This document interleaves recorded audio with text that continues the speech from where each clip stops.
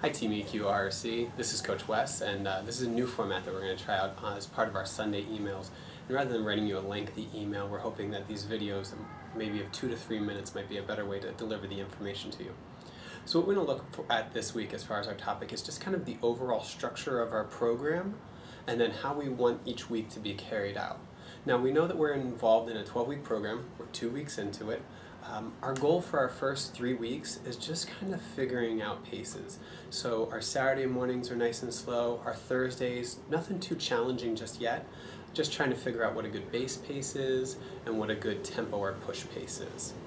We're going to use these first couple weeks, and that'll kind of guide us through the rest of the program so we pick the right paces, and then hopefully give us some goals as the LA Rock and Roll Half Marathon comes around. So you guys will get the program eventually, but I want to get through these first couple weeks before I get there and give you the entire structure. With that being said, let's talk a little bit more about how each week is laid out. We know that we're going to meet together on Thursdays, and that's kind of our intensity day. And I say intensity because it's a high heart rate day. We'll be inside either using the treadmills for either hills or speed. So that's kind of our high heart rate day. Saturdays we're going to get together, and so far we've just been focusing on distance, much like we will this coming week when we run in Crystal Cove for about 6 miles.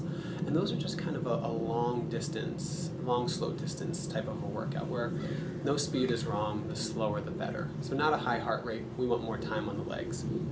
Eventually what we're going to work into on our Saturdays is incorporating some tempo workouts. We'll introduce that in about 2 weeks once we've had the first couple weeks to kind of identify a good tempo pace for all of you.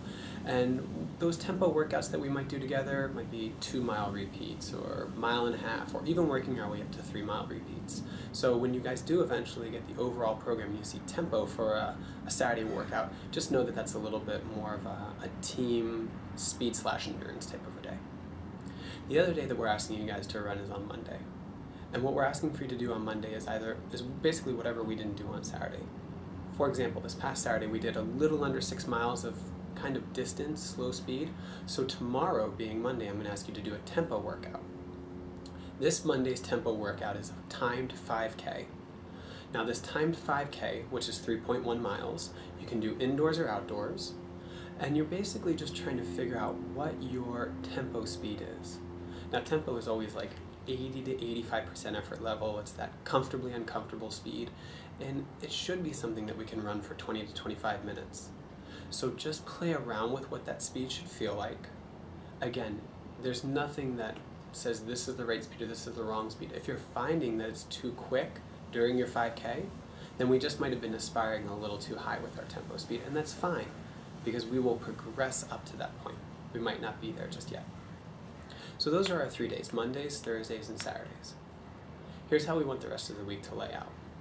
If we run on Monday, we're thinking that Tuesday would be a great day for you guys to do some form of strength training, whether it's a group fitness class, working with a personal trainer, or doing weights on your own. A lot of research shows that a hard weight workout the day after a hard running workout actually can help you build that strength of the muscle even better. So we're hoping Tuesday would be a strength training day for you.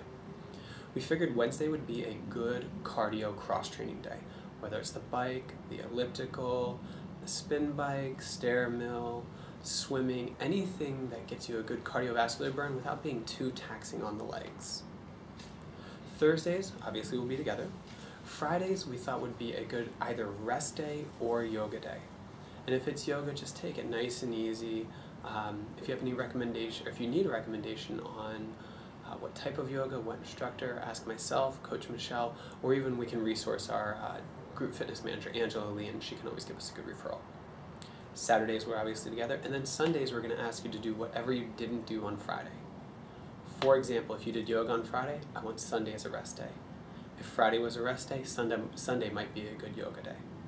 So again, that's 3 days of running, a strength day, a cardio cross training day, and 1 day of yoga. That would leave 1 day of rest, and that should give us a good overall program. I found from my own experience, I know Coach Michelle has as well, 3 days of running is all we're going to need throughout this program. I guarantee you will make all the changes you want to make cardiovascularly as the 12 weeks progress. We just have to have your legs in shape for it. If you guys have any questions, let us know. A lot of this information will be detailed out in the email that this link is attached to. But if you have any questions, just email us as always. Alright guys, talk to you soon. Take care. Bye.